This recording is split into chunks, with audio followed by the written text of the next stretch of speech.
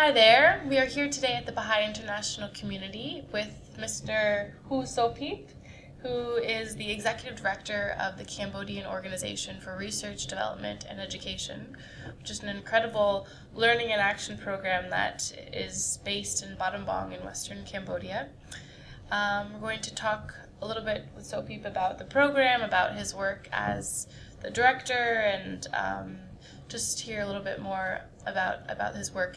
Sopheap is here with us for serving on the delegation for the Commission for Social Development, the theme for which is promoting people's empowerment. So looking at poverty eradication, at social integration, and at decent work and employment for all. So it's very tied in with Sopheap's organization, and look forward to hearing more.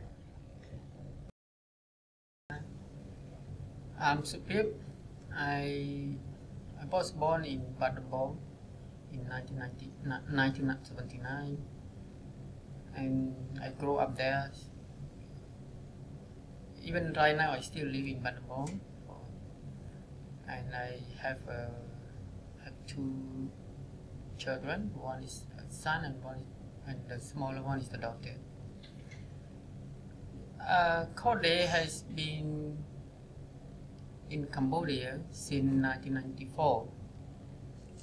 After Cambodian had gone through a very hard time, the civil war, and where the educated people, the professors, have to leave the country or else would be killed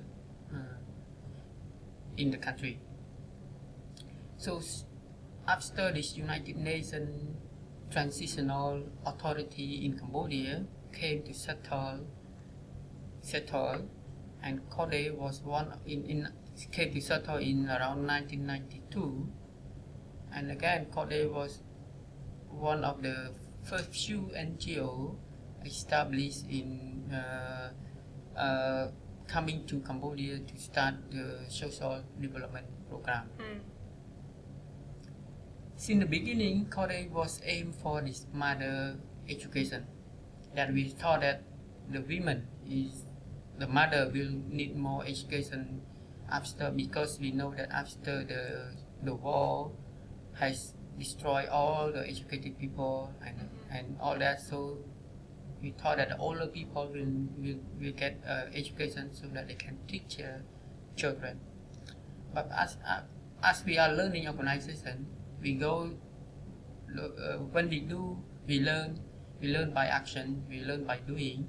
Then we reflect that the mother has requested that they prefer to send their children to go for classes, not for them, as they have to go for work, raising to support the family. So then our program has shifted from mother's education to literacy program for children and youth. So we start up with the children. First we start 2 classes with 50 children in Battambang, and slowly it has grown to few hundred children involved in the process, and currently we have around 3,000 children and junior youth and youth in the program of CORDE. I have involved in CORDE since around 2000, and I have seen how the process of CORDE how the effort of CORDE has been doing the work for the community since I am taking part in the program in 2000 till now. That among the children that have been into the children's class, the literacy program of CORDE now has become the teachers or take a leadership role in the community, where they can also inspire the younger children to follow their examples in the community. That's great. So you've seen that progression within the, I guess, 13 years that you've been with CORDE. Those who were children in the first literacy programs are now contributing and leading back. Yes. back to those same groups. Wow, that's wonderful. So can you, as a student with CORDE, there's the children literacy programs, there are the youth programs, and there's also a university element to it, right?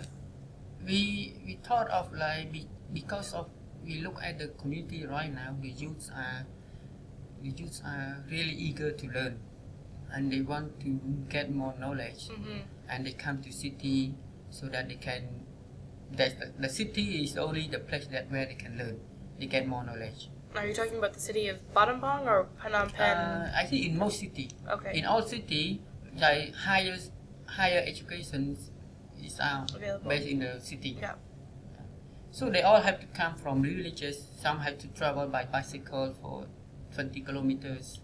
Oh. Some have to travel by motor if the parent can afford to buy a motorbike for them and all. Some have to come with friends, and those who cannot go back at night, they have to find a place to sleep in like either the temple, the Buddhist temple, or some friends' home or relatives that they can afford to give.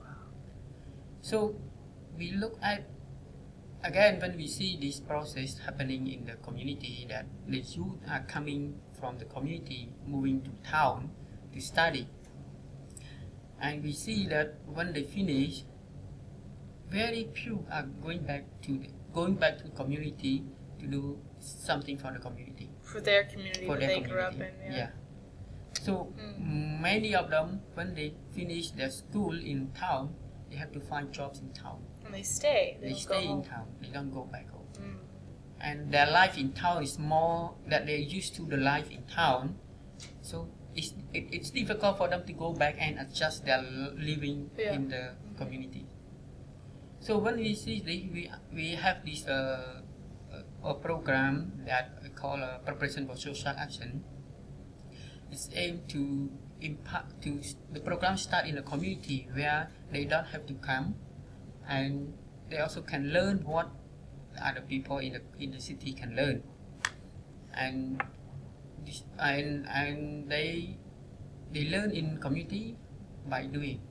So in each of the texts of the curriculum provide a space for practice, and so when they learn, they practice, and through the elements of consultation, action, reflection, consultation, and study, they also empower themselves, and they also inviting other friends or community members to take part in the community building.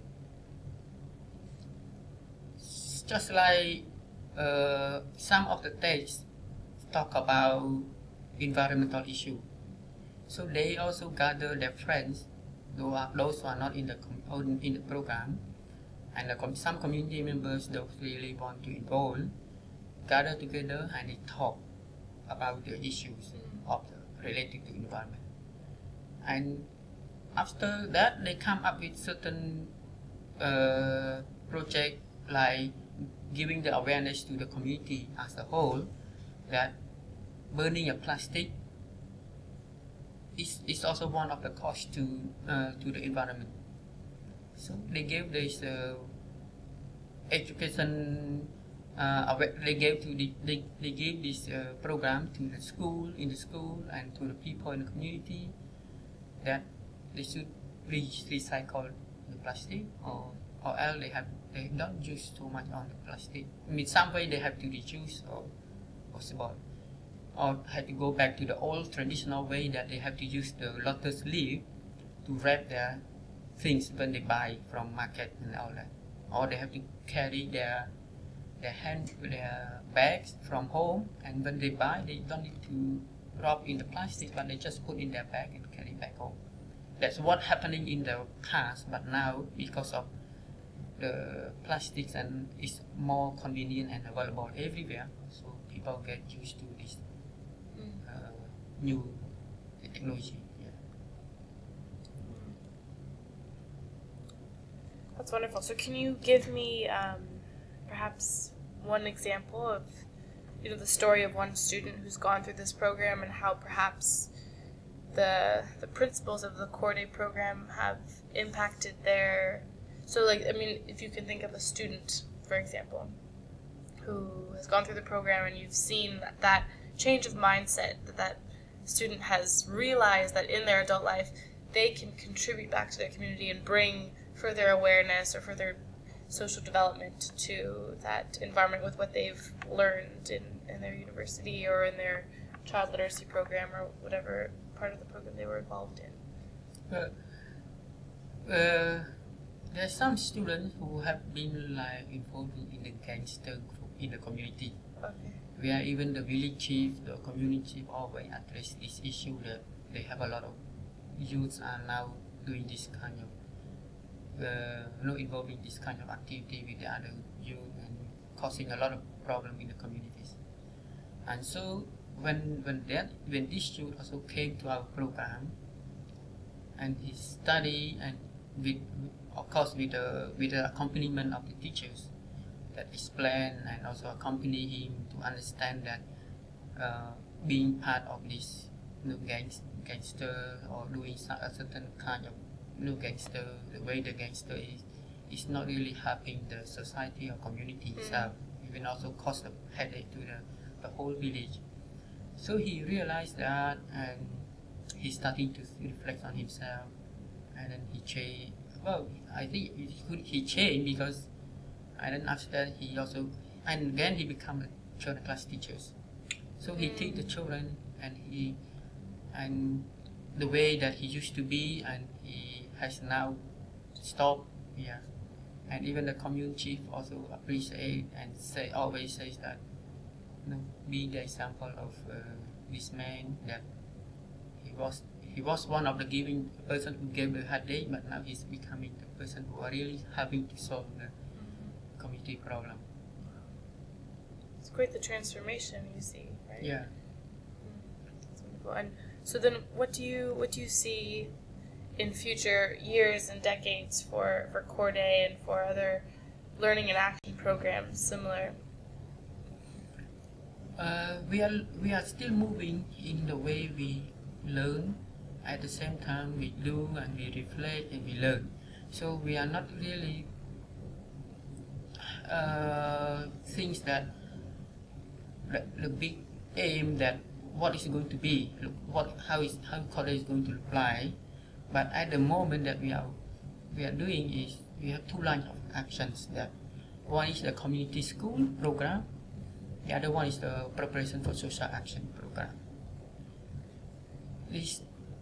The preparation for social action program is building the capacity of youth to take to realize their potential and trying to involve themselves in the community development.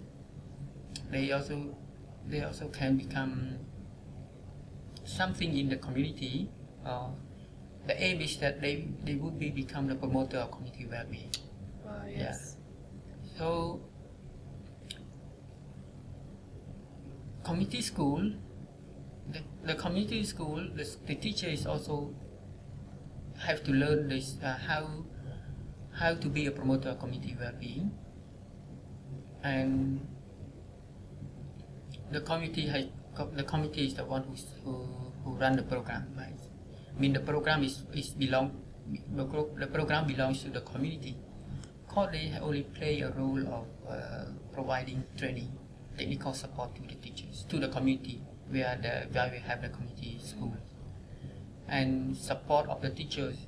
The community has to responsible places, chairs, either parents of children or the community had to take responsible. So right now we have 8 community schools. This is new program that we have just started last year. So we are still in learning to operate it, and we are still in learning to identify which communities are ready and which communities are not ready for the program. Well, it's very exciting. I thank you so much for sharing this wonderful initiative.